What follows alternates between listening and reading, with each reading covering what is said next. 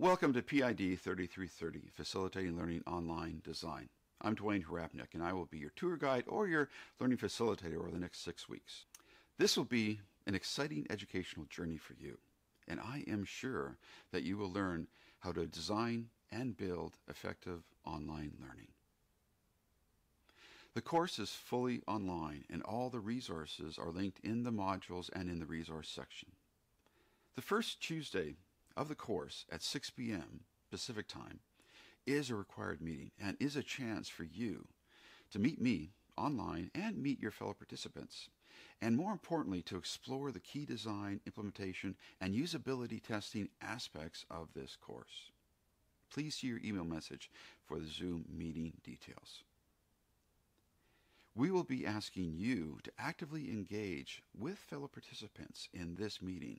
So, to be better prepared for the meeting, at minimum, please review the welcome video, the 33 design overview video, the cognitive dissonance video, the 3330 handbook, and the suggested pacing document. And from Module 1, at minimum, please review the design overview video and the document that talks about the checklist and the progress and the activity monitors that focuses on CBE versus outcomes-based instruction. There are 3 embedded videos, so please take the time to review these videos.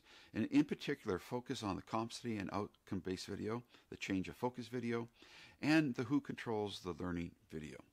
Now, if you have the time, it really would be good for you to review the Module 2 and 3 overview videos to get a better sense of what the course is all about.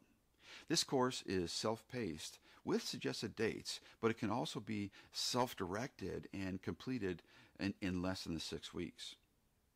We have designed this course to enable you to design, build, and test your own online course. So, please be prepared to be challenged as you learn how to build learning environments that will enable you to facilitate learning online.